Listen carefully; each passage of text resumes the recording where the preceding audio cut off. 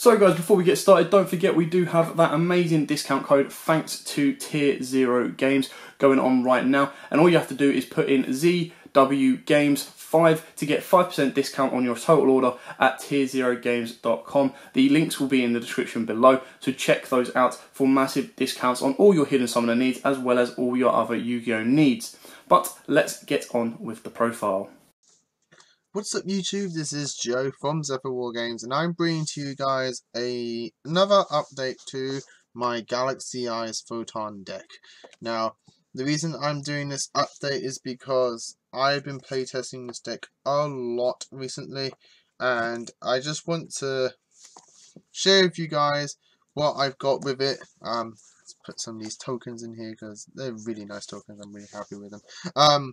But yeah, so I've been playtesting this deck a lot, and there's been quite a lot of changes in terms of the card ratios in this deck, the card choices as well as a few additions to the deck, the main deck and extra deck that I just wanted to share with you guys so you can see what this deck is coming to and how I'm going with it.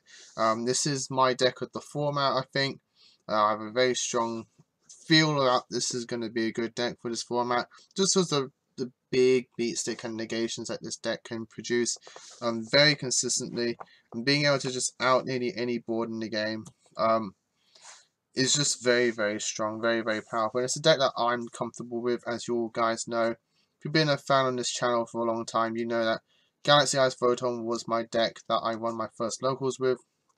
And so going back to it, again, it's just very nice and very comforting. Putting DD to a side to at least we get the Link Monster. Now I'll be playing that again. Not too sure, but we'll see how it all goes. Salomon Great is something I'm looking forward to as well. We'll see how that goes as well. But with all that said and done, let's get into it. Starting off with the obvious 3 Galaxy Eyes Photon Dragons. You gotta have 3 Galaxy Eyes. The deck revolves around Galaxy Eyes a lot more than it used to before, so you got to have 3 copies. You use it for your Link Monsters effect as well as your XT's plays as well. So gotta have 3 Galaxy Eyes. I'm playing 2 Galaxy Knights. I dropped Knight to 2 to make room for 2 copies of Galaxy Brave, which is basically Galaxy Eyes alternative dragon, alternative warrior, because it just operates the exact same way. You just reveal a photon and Brave can summon itself and make its level the same as the level that you reveal. So if you reveal Photon Dragon, he comes out as a level 8. And you can also target a Galaxy, a Photon in your graveyard, I think a Galaxy as well, but definitely a Photon, and then you can treat its attack points as that. So very beefy. You can win games with just Galaxy Brave alone, just that he can make himself stupidly large. You have like a full armor in your graveyard, it's like 4k attack, just on a free summon. But Galaxy Knight, we all know why we play Galaxy Knight. I feel like 3 is just way too much. I think Brave is the better version in a way, but Knight is part of your essentially 1 card combo that ends you with a rank 8 and a Link, and I'll explain that combo at the end of the video. Then we have 3 Galaxy Soldiers. Consistency of the deck, you know, just adds a Galaxy when it's special summoned, and just a free special summon in a way just by just ditching a light. Very useful, and it helps you go into your rank 5 players, but also your Link players as well. 3 Galaxy Wizard. I've been thinking of dropping this down to 2. I see a lot of people dropping it down to 2. I can just never get myself to drop it down to 2. Every time I try and do it, I just miss having it as 3 at 3. So it's just something I'm playing around with. But so far, 3 is nice. I'm happy with 3. I've always been comfortable with 3. Just getting that consistency for any Galaxy card in your deck essentially, but also helping you go into your rank 8 plays via your expeditions. Moving on to the Photon sides now, we have the 3 Photon Orbital. Just an amazing card, exactly what Galaxy needed for the consistency. Helping with the consistency in the XC's plays. Just, you know, attaching it to any Galaxy and then just sending it, any Photon or Galaxy, and sending it to grave to search a Galaxy or Photon monster, which is absolutely amazing. Then we have 2 Thrashers. I dropped Thrasher down to 2, but then upped Vanisher to 3. I feel like Thrasher is harder to summon than Vanisher, and Vanisher is just a lot more easier to summon, and you can summon Vanisher in a lot more situations than Thrasher. So I've changed the ratios around that, and I'm very happy with the way I have. With the fact that I have being able to also just grab Galaxy Eyes a lot quicker. By having 3 Vanishes, it's just very, very helpful to the deck. I'm really happy I changed that. And then Ash Blossoms are just at 2. This can be any hand trap that you want in the game that you want to put in your deck. Ghost Ogre and Effect Veiler are very helpful to the deck as well, or very useful in the deck, just because not only are they hand traps that can help you with negations and outing out problematic threats, but being lights, it's the Galaxy Soldier food. But Ash Blossom at the moment is just doing well for me. So that's the monsters. Moving on to spells. Probably still the best spell in the deck is Photon Sanctuary. Just so useful in so many decks, but just absolutely amazing in this deck just because they're Photon monsters that you summon to the field. And then you can just instantly make your Link monster, while also just being able to summon all your other monsters like your Vanishers and your Knights without sacrificing, stuff like that. And very, very odd times you use this to summon Galaxy Eyes just to get the body on the board and help you go into your rank 8 or just out a threat. 3 expeditions. Now I know for a long time I've been saying I've never bumped this up to 3 because it's just a brick, but now the way with how consistent the deck is now, you can always resolve expedition. Just getting that 3 monster onto the board for your players is just absolutely amazing and just absolutely crucial. So having expedition at 3 is just very, very handy.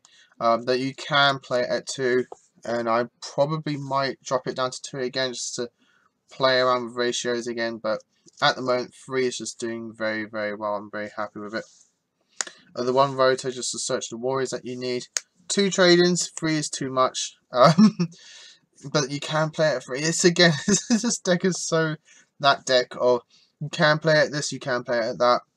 At the moment, 2 has been doing very well for me. I see it when I need it.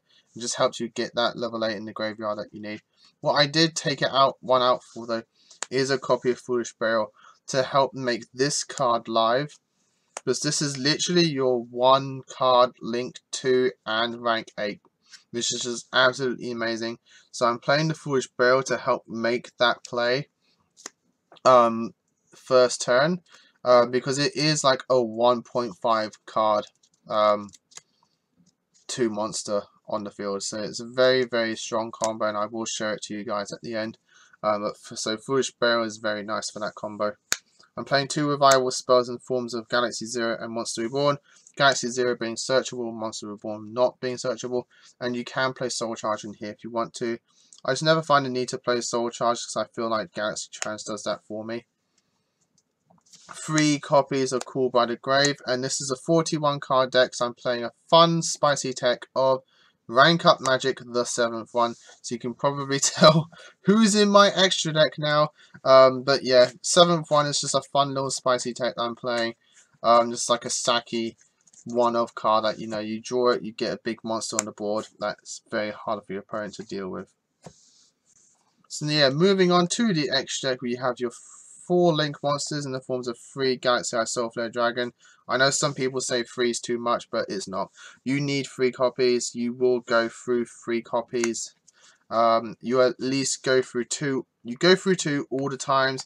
You go through 3 at certain times, and those certain times do come up a lot.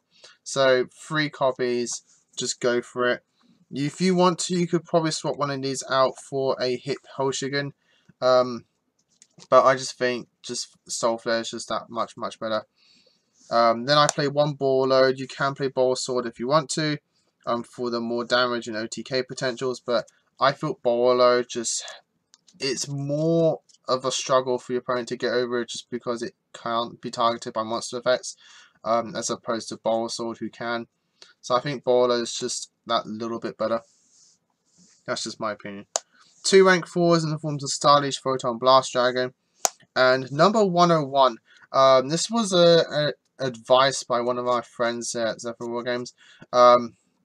is that 101 is actually very good at the moment, just for that Sky Striker matchup, because you can absorb the Link Monster as the Exceed material, and they can't trigger Ray Engrave to start summoning back.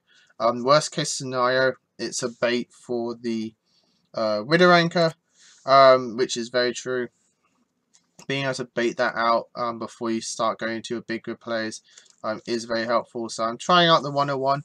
The only thing I replaced this out for was the Exoton Knight, so it's up to you for your other rank 4, or if you don't even want to go for a second rank 4, just stick with the 1. But I'm trying out on an Arc just to see how it goes. I'm playing the 1 Constellar Pallades. I took out the Infinity package because just I think Infinity negates, and yes, that's very helpful, and on your turns it can absorb, whereas Constellar Pallades just can out the same threats as Infinity can. With less resources in my extra, I can start playing like extra text and extra cards like the 101, for example.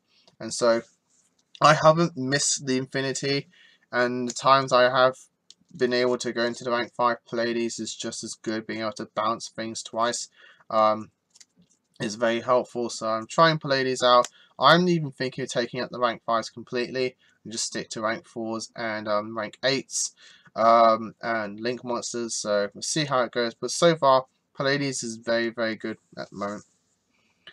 Moving on to the rank 8, so we have the Titanic, we have the Tachyon Dragon, we have the 2 number 90s, you do go into 2, and then you have your Cypher duos of Cypher and Blade, and then the full armor Photon Dragon to round up your essentially rank 8 package. And then to round up the whole extra deck is the 107 Chaos Tachyon Dragon, who, yes, it's only summonable through 7th one, and ideally you wouldn't play it, but it's just, I'm trying it out. He's fun. If you do get it off, you get it off. What more can you say? So guys, that's the deck. I hope you all enjoyed it. Yeah, I know there's been a bit more Galaxy updates so far, but as I said, it's the deck I'm playing at the moment. It's the deck I'm testing a lot at the moment, and there's a lot of ratios I'm constantly tweaking with, and so it's just what I do. Also, guys, if you want to know how I made these tokens, I made these tokens literally just using the YUGIOH Pro app on the computer. I go to the files and I find the tokens on there, and I just literally save them. I print them off in card size, and I just literally slap them in the sleeve on top of a card. But yeah, that's literally how I do it. To anyone who is interested and curious. So guys, as always, like, comment, subscribe to the channel. Until next time, guys, as always, happy dueling. Also, YouTube, thanks for watching that video. I hope you liked it. If you did, hit that like button. And of course, don't forget to hit that big red subscribe button in the bottom left-hand corner and the notification bell so you don't miss out on anything. We've got more deck profiles, duels, pack openings, and many more Yu-Gi-Oh videos coming up for you all year round. So don't forget to stay tuned for all of that. Thanks, and as always, guys, happy dueling.